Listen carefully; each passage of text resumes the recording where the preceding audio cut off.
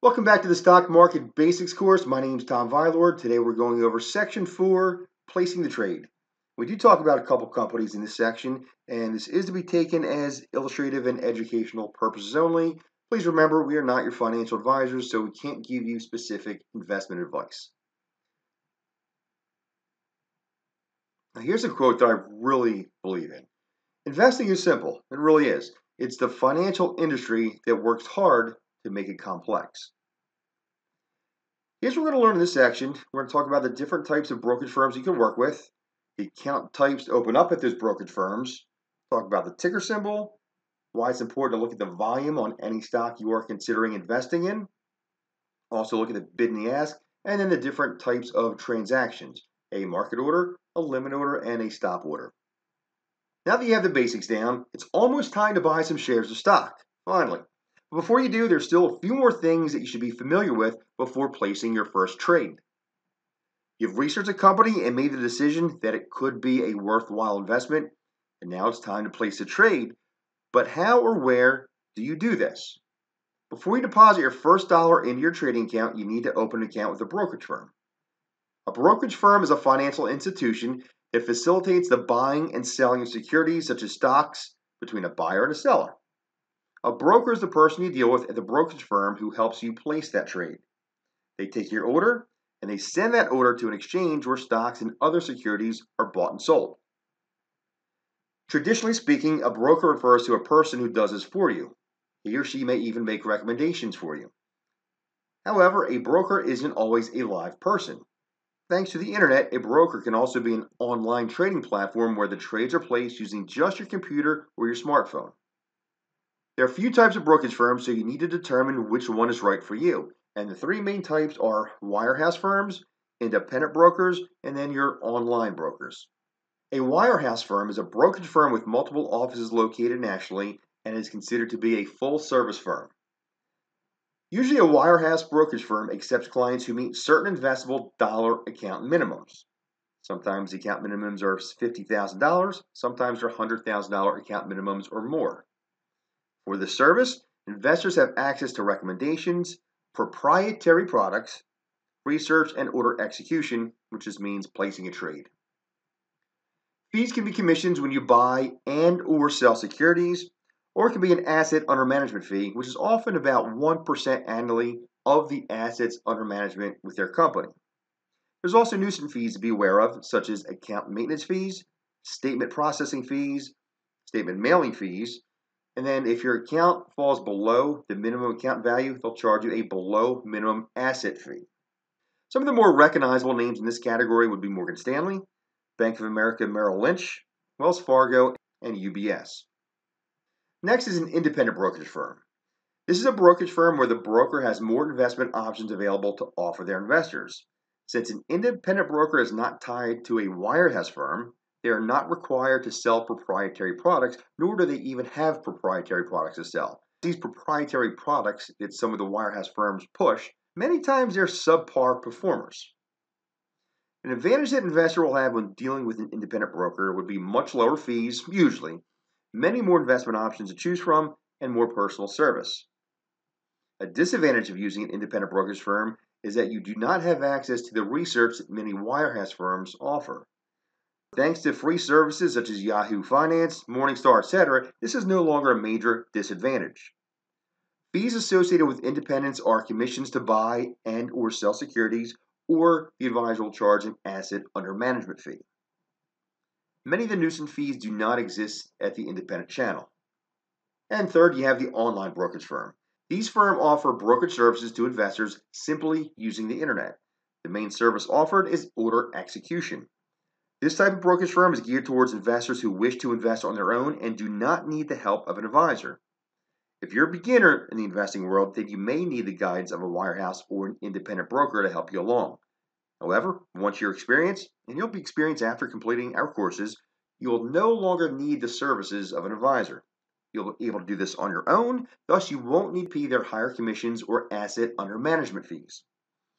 Since this is a do-it-yourself platform, the costs are going to be substantially lower, and the main fee will be low commissions when you buy and sell a security.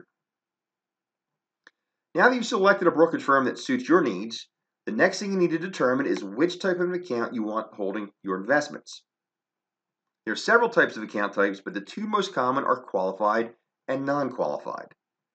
A qualified account is an account where the investor has certain tax advantages, such as tax deferral on income and capital appreciation, earned on the investments held within the account.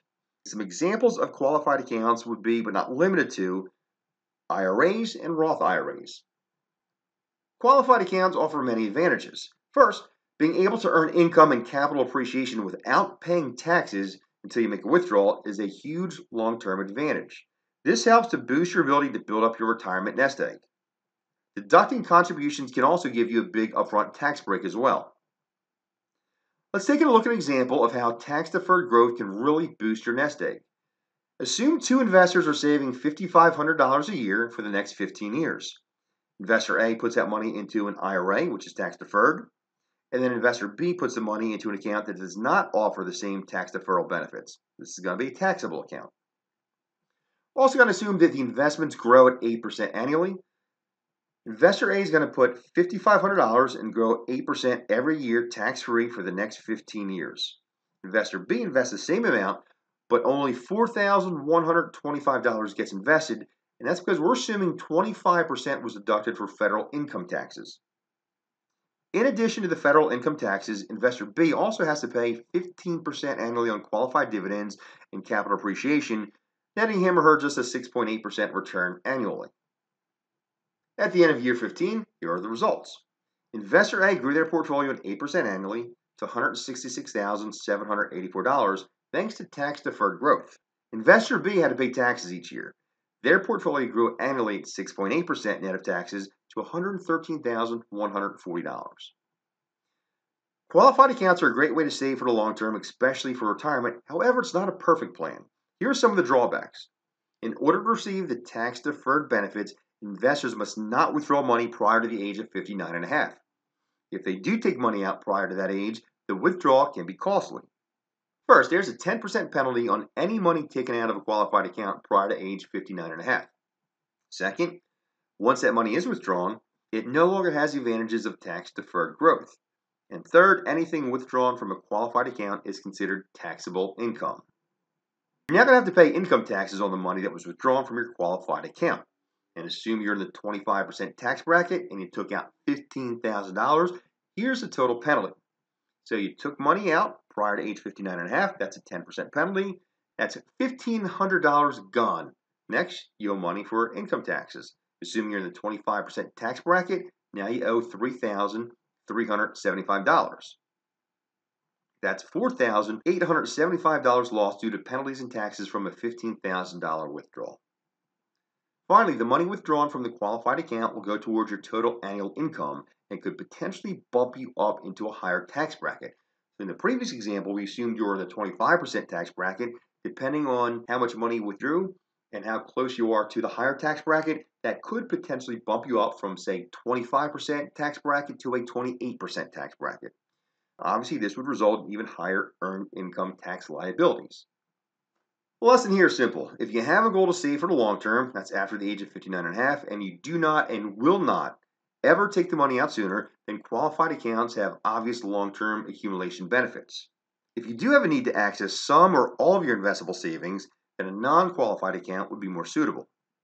I just want to throw this disclaimer out there. This is a basics course. There are many qualifying events that will allow you to take money out of a qualified account without being penalized, but that topic's well beyond the scope of this course. There's also a lot of different types of qualified plans, such as a 403B, 401k, etc., and that also goes beyond the scope of this course. If you want more information regarding those topics, please go to our Retirement Planning Bootcamp course. A non-qualified account is not eligible for tax deferral benefits.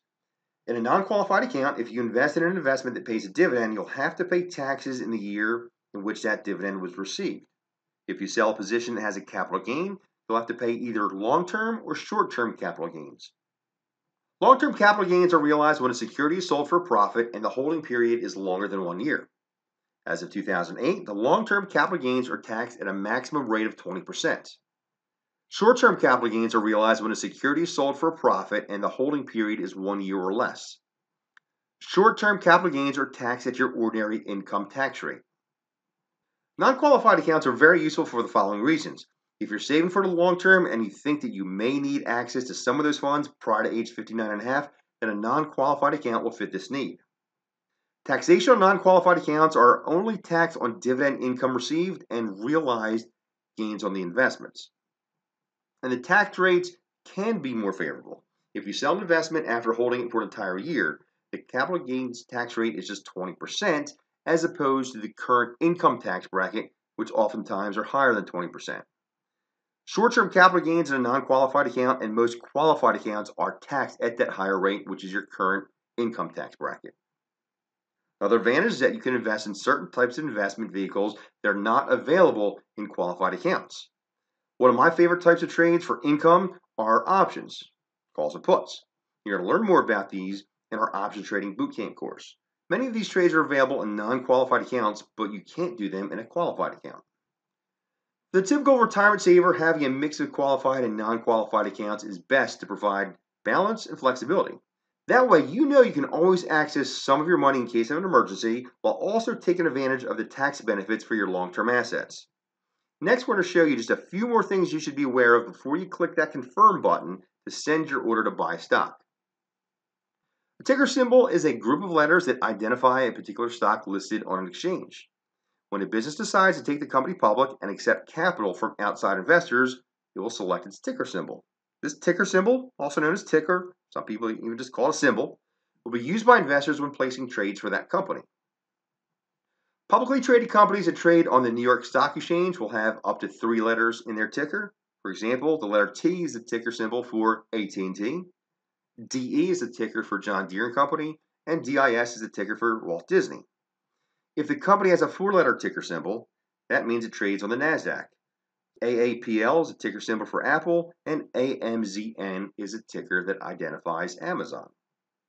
Other types of tickers exist for mutual funds. These are usually represented by 5 letters, ending with a letter X. Options trades have tickers that represent the underlying company as well as a character to represent the expiration date and whether it is a put or call contract. When placing your trade, you'll want to enter the symbol that's associated with the company in which you're going to acquire shares.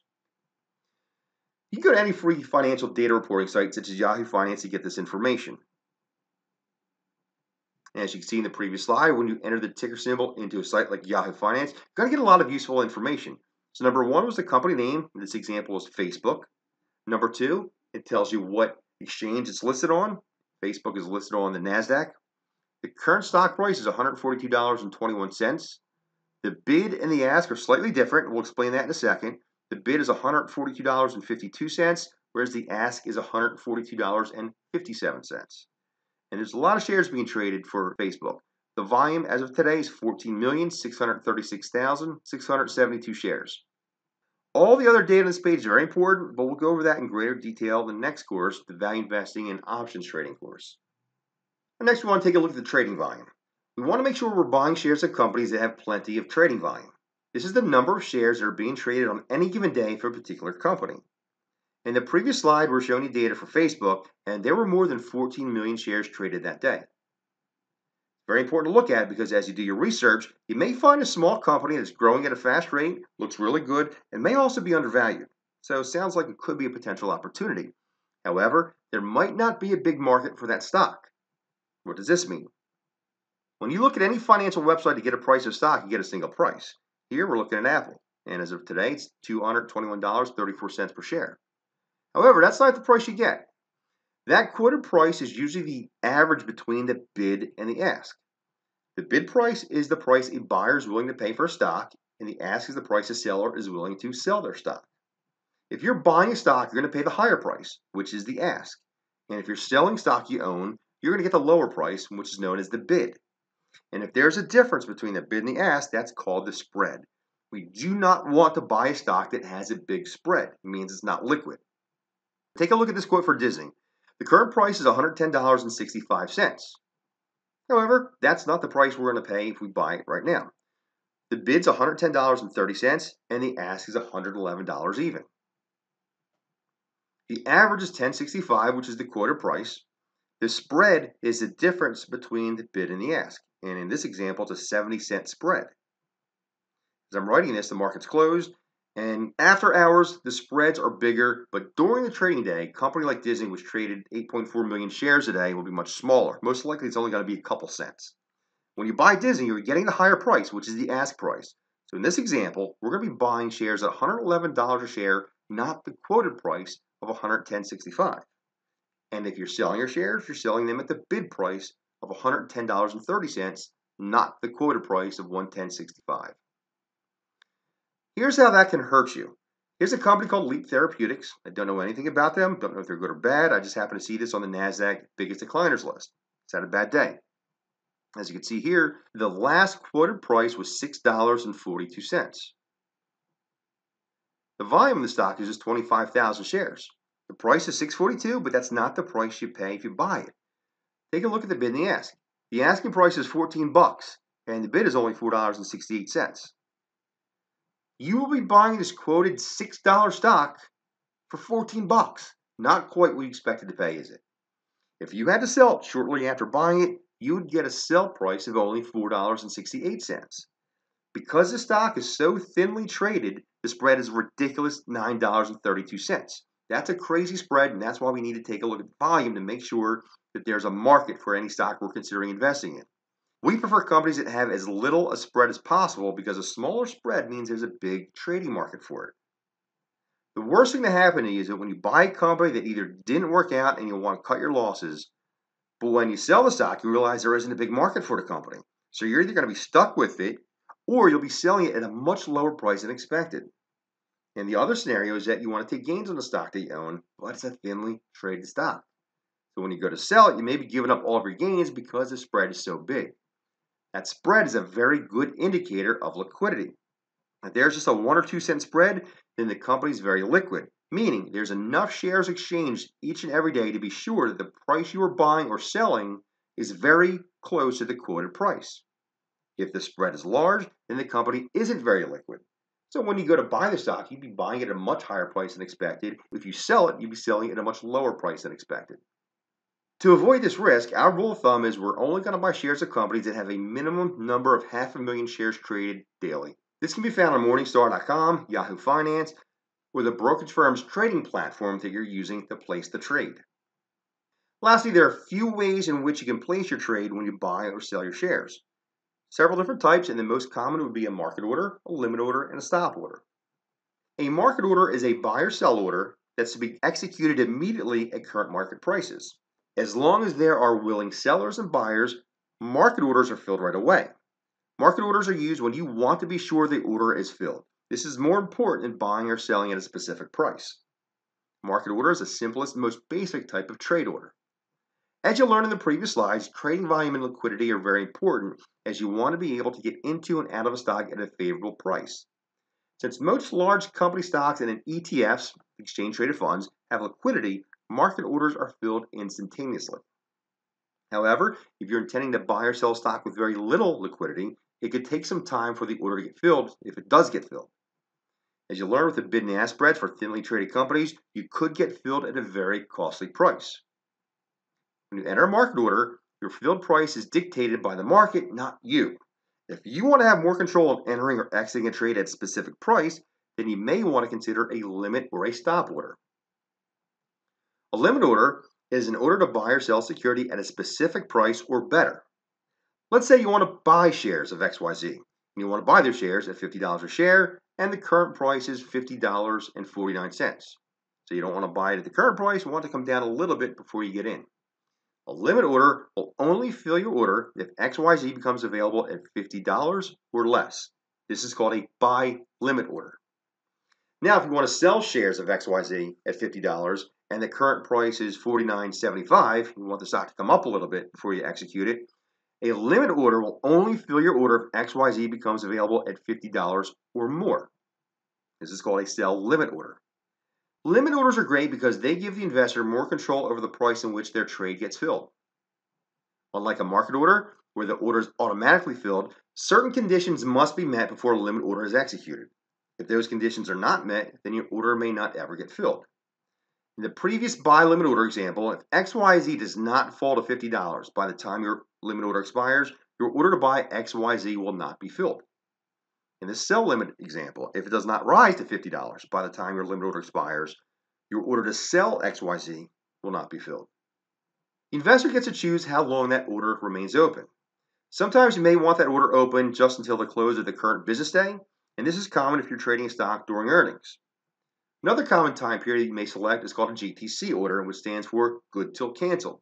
This means that you want your order to remain open until the stock reaches your desired price or until you tell the broker to cancel the order. It's very important to know that when you place a limit order, there's no guarantee that your order will be filled. However, it does ensure that you will not miss the opportunity to buy or sell at your desired price if it does in fact reach that target price. Next is a stop order. This is an order to buy or sell a stock once the price of the stock reaches a specific price. Once the stop price is reached, a stop order becomes a market order. A buy stop order is entered at a stop price above the current market price. I use sell stop orders all the time, but I do not like to use buy stop orders. A buy stop order is used if an investor thinks that XYZ, which is currently trading at $50 a share, will continue to go up. If that prediction is correct, they're going to place a buy stop order at a price higher than 50, let's say $55 a share. Once XYZ hits 55, the investor's order becomes a market order, and they'll enter into XYZ at a price near 55. The thought process here is that if a security climbs to a target price, it's going to continue to climb to even higher levels. The risk with doing that's obvious. You may be buying an appreciating asset at its peak. In my opinion, and the reason I don't use buy stop orders, I prefer to know what a stock is worth and buy into it before it has risen to new heights. And this is what we're going to teach you in the Value Investing and Options Trading course in sections number 7, section 8, and section 9. We're going to teach you how to properly value stock so that you know what it's worth and that you can buy with confidence before it goes up, not after, as a strategy using a buy stop order. A much more practical use for a buy stop order is to protect against the potential unlimited losses associated with short selling. Short selling means that you're predicting a stock's going to go down in value. And to sell short, you need to borrow shares from your brokerage firm, and these borrowed shares will eventually have to be returned. If you borrow shares that you do not own, you have to buy those shares back and return them eventually to the brokerage firm. If you borrowed shares at $50 a share, your hope is that the stock falls in price. If that occurs, you're going to be able to buy back those shares at a lower price, and the difference in price is your profit. So for example, we own 100 shares of XYZ from Main Street Brokerage at $50 a share. Some bad news caused XYZ to fall from 50 down to 40, and we would go in, buy 100 shares of XYZ at 40, and return these shares to the brokerage firm. The $10 difference from where we sold it to where we bought it is our gain. Sounds easy enough, but what if the stock doesn't fall? When you're short selling, the maximum return is if the underlying stock falls to zero, but your risk is unlimited, and theoretically a stock has unlimited upside. And we've seen that with Berkshire Hathaway and Amazon. It seems like they've done nothing but go up over time. If a stock goes as high as the moon, we would have lost an enormous amount of money. To limit that potential loss, we would place a buy stop above the current price of the stock. If we place a buy stop order at $55 a share, we're limiting our losses to approximately $5. The sell stop is entered at a stop price below the current market price. For example, I bought shares of XYZ at $50 a share. It appreciated nicely, and now it's at $62.50. I want to protect my profits from a sudden decline. So to protect my profits and lock in gains, I'm going to enter into a sell stop order, also known as a stop loss. And I'm going to enter that at a price below $62.50. I'd be very happy to walk away with a 15% rate of return, and in this case, I'd place my stop order at $57.50. If XYZ continues to climb, this stop order does not get executed, and I keep making money. But if it does fall from its current price down to $57.50, then my stop order becomes a market order. Since it becomes a market order, this means the order will not necessarily be filled at the exact stop price. As a market order, the executed price may be better or worse than the stop price. Once it's a market order, it's going to be executed at the very next tick, whether it's up or down. If XYZ is a liquid stock, my sell price may be $57.51, $57.49, or anywhere close in that ballpark. However, if XYZ is not liquid, my market order price will be much further away than my intended sell price at $57.50. This is just one more reason why it's very imperative that any stock you consider investing in has a very liquid market. As long as 500,000 shares are traded daily, this shouldn't be too much of an issue. Sell stop orders, aka stop loss, can also be used to limit losses on a new position. If I purchase XYZ today at $50, my hope is that my analysis is correct and the stock appreciates. However, I want to cover my butt if I'm incorrect. If I place a stop loss at $45 a share, then my losses are limited if XYZ declines after I purchase it. Investors generally use a sell stop order to protect a profit on a stock they own or to limit a loss. There's no one strategy that's perfect. They all have their advantages and they have their disadvantages. The disadvantage with a stop order is that there is not a 100% guarantee of getting the desired entry or exit points. If a stock gaps up or down, your stop order may be filled at a price significantly higher or lower than expected. A gap up occurs when a stock, or the entire market, opens the next trading day significantly higher than the previous trading day's closing price. And this can occur for the following reasons: great economic news, positive earnings surprise, acquisition, new product success. This chart here shows two examples of gaps. The left side of the chart shows a gap down. So here is where the market closed, and then sometime between the close of the market and when the market opened up the next day, there was some bad news that caused the stock to fall from this price point all the way down to here when it opened up the next trading day. And the other type of gap is a gap up. So here the market closed at this point, and sometime after the market closed and before it opened up the next trading day, had some good news, and the stock rose nicely from this price point all the way up to here, which gave you a little bit of a gap. A gap down occurs when a stock, or the entire market, opens the next trading day significantly lower than the previous day's closing price. There's a lot of reasons why this can happen. It could be because of poor economic news, poor earnings, another terrorist attack, resignation or health issue with the CEO. The company could be in a major lawsuit, experience a major data breach, new product failure, fraud, etc. Here's how a gap up can hurt you. Assume XYZ is trading at $50 a share. It's my favorite example.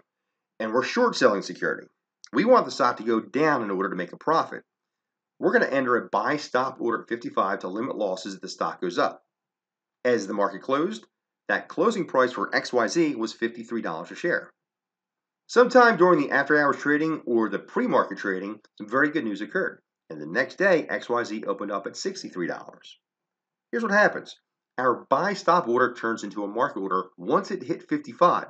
Since the very next tick, the market opens up around $63 a share, that is where we're going to get filled at.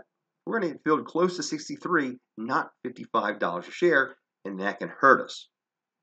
Here's how a gap down can hurt. Assume XYZ is trading at $50 a share, and we are long the stock. Being long means we own it and we want it to go up. So we're going to enter a sell stop order to protect us on the downside.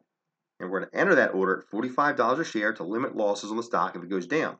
As the market closed, closing price for XYZ was right around $50 a share. Didn't move a whole lot.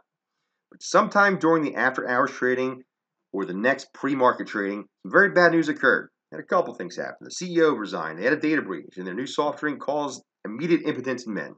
So some really bad news, and the stock got crushed. The next trading day, XYZ opens up at 39. Our sell stop order turns into a market order once it hits 45. Since it had a gap down, it opened up well below 45, and the next tick was at $39 a share. Now it's a market order, you get filled at that price. So we got filled at a price close to 39, not 45. Stop orders on individual securities can be advantageous, but as you can see here, they can also be dangerous, so proceed with caution. I prefer to use a strategy on ETFs. ETFs are made up of several stocks within one fund. As such, if a company does have a gap up or a gap down, the rest of the holdings within that fund will balance things out. This balancing out effect reduces the risk of gaps. Therefore, stop orders are significantly more reliable with these diversified securities. And here is your learning activity for this section. I want you to use the 3 companies on your watch list and look at the bid and the ask. Is there a wide spread, or is the spread just a penny or two? Next, look at the average daily trading volume. Make sure the average daily trading volume is over 500,000 shares traded each day. If not, you need to find a couple of new companies to put on your watch list. So that's it for section 4. We'll see you over in section 5. Take care.